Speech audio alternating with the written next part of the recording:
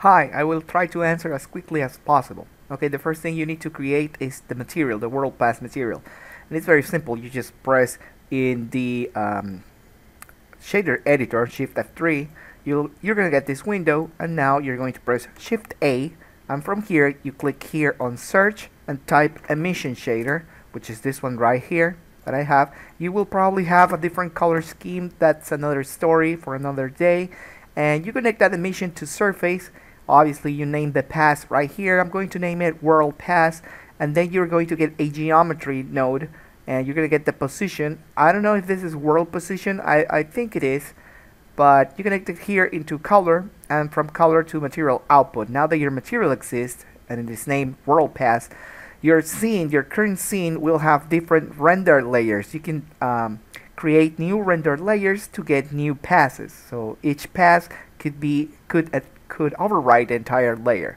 So once you have that, you have to switch here to cycles for the render engine, which is the properties right here. Properties, Shift F7.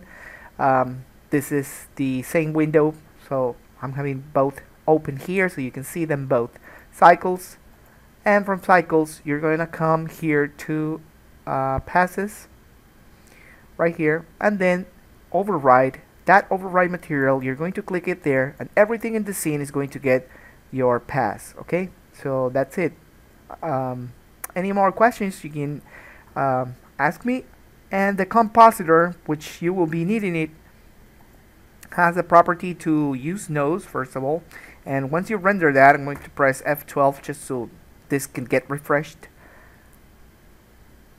And I have it right here. Oh, that's my camera. Let's re-render again. Control Alt 0 to make my view the camera, then Home to zoom it all, and from the N menu, I guess you know this, lock camera to view, so now you can navigate the scene through your camera with this. F12 again, and now you get this because it's set to transparent, of course, here on film, here on this icon right here, film, transparent, and now you get this. And I guess this is going to work because it's got the world position thing.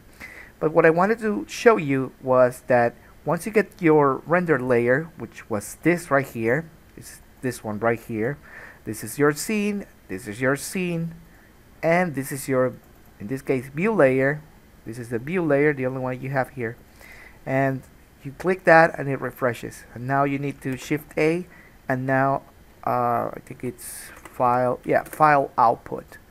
So when you get this file output, let me maximize this. So when you get this file output, you can directly connect this image output port to this file input port, and obviously you're going to choose your target here, and you can get more properties if you press N, and from there you open up this property tab, press the letter N, and then you get this property tab. Now you can define the path, you can define the format, which I'm guessing you will want to do OpenEXR. And then finally, you can add more inputs, like add inputs if you have more render outputs. So if all of your passes are already rendered, you can then connect them and then write a single file from OpenEXR multi-layer to one single path. I'll leave that to you because you're working on that kind of requirement. So this is it, and once you're done with that, you need to render. So you just press render. If you're doing animation, just render animation, and then the compositor will take over.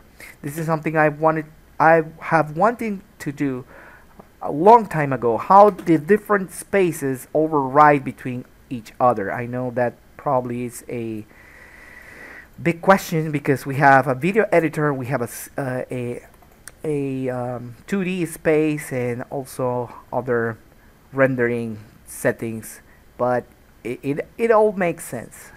I just need to find the time to explain all of those spaces. So thank you.